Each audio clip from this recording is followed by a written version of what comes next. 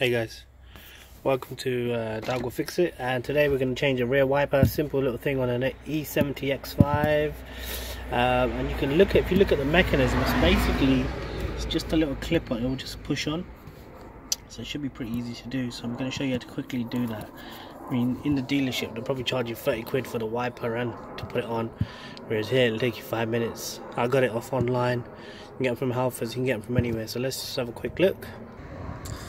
So you guys can see the rear wiper on the X5, right?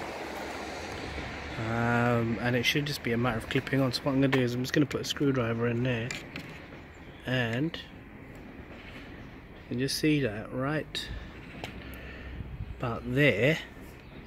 If I just give it a little tug, it should just come off. There you go, off, easy, just a clip on. So that's sorted. So I'm going to put the other one on. Give me a sec. So the new one's in. It just clipped straight on. Took about 5 seconds, and job done. There you go, easy. Close it there. New wiper. The wiper cost a couple of quid, but it should be all good.